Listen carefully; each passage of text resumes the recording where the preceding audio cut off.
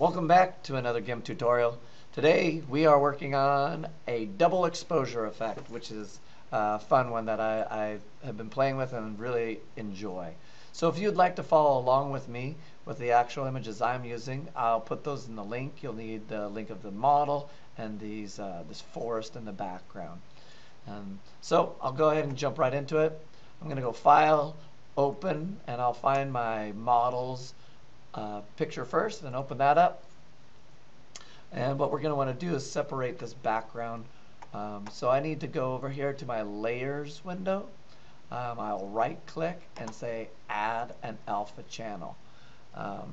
So we're going to want to get rid of this background, and there's a lot of ways you could find tutorials on just how to get rid of background, because depending on the complexity it can be very difficult. This one is on a medium level, and so I'm going to use this select by color tool, and when I double click on it, it will give us options to change things over here. And so typically it's on composite as the default. I am going to go down to LCH hue, and I'm going to change the sensitivity on the threshold to a 23. And when I click that, you will notice it does a pretty good job of finding our model's outline. And so I'll simply press delete, and there we are. We have our model without the background. So the next step, we'll go to our layers window. We are going to add another layer. We want to fill with white.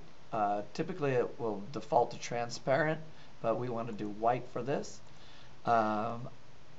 I will close the eyeball on the models layer, and we'll go to this white layer and simply press delete on my keyboard.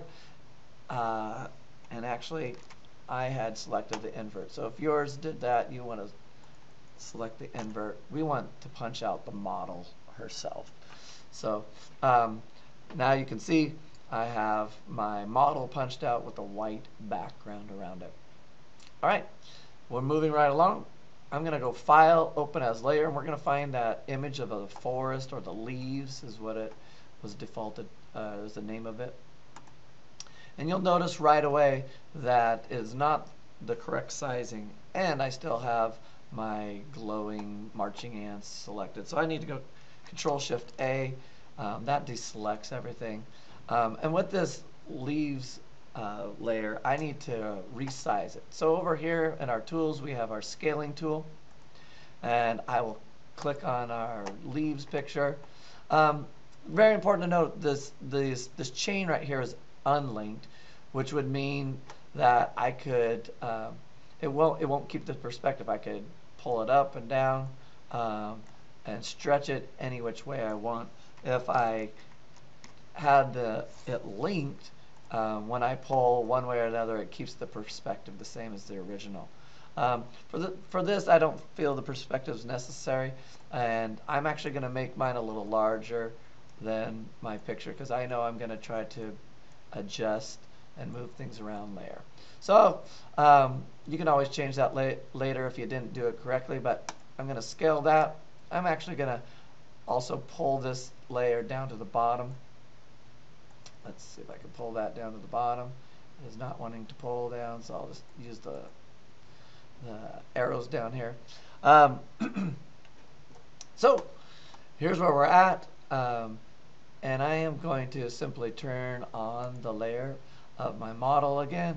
And what we're going to want to do, I actually need to click on this layer. I'm going to change the mode to multiply, and you'll notice when I do this, we start seeing our picture through it.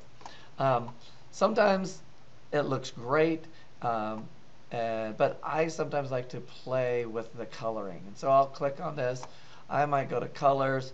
I'll go ahead and go to curves, and I'll just pull this, and you can see what it does there in the background, and depending on how vivid or what you want to do, you'll want to play with that. So I'm going to make it pretty vivid, and I'll go ahead and press OK. So at this point, it's also nice to go up to this upper layer, which is our white layer, and turn the opacity down. We want to maybe allow some of the original picture of the leaves to see through, and you can go ahead and turn it down as much as you want to get the effect that you need. And so there you go. That's the basics of a double exposure. Some people like to desaturate or make it more of a black and white, so I could go and do that. I could click on that layer and say colors, desaturate, and you'll notice it gives a slightly different effect. Some people might even want, if you felt that some of the branches or whatnot were covering up some main features of the whatever you have in the foreground, you might want to move those around. So I'm going to click on the leaves, the lower layer, and I will use my movement tool. And one thing that I'll notice is that it's going to probably move my model instead of the leaves, and it does. So how I get rid of or fix that is I just close the eyeball on the model, and then I can move my leaves around. And so I'm going to try to make it so there's no leaves on her nose or mouth, but yet I still kind of like this branch going through the hair there. Turn it back on. If you think that looks good, then you're all done except for exporting it. So I always encourage, make sure you export as a JPEG at the end, give it a nice name. I'll just give it double exposure. And I hope you enjoyed this tutorial, and I hope that you can try it with some of your own pictures and photographs and have as much success as we had here today. All right, good luck.